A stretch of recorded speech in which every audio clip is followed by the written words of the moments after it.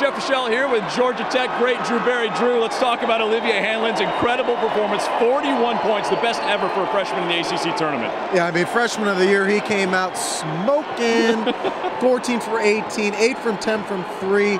They were playing the Alicia Keys song. This boy is on fire. He was impressive. But next up, the Canes and Durant Scott, Defensive Player of the Year. And what I really liked, he wasn't forcing shots. It was within the offense. Yeah, I mean, everything was in rhythm. He hit 11 in a row at one point. I mean, this guy was phenomenal. And you're right, they have the Canes next, taking on the team that won the regular season title. He's going to have to play just as well, right? Yeah, I mean, he's going to have to come out.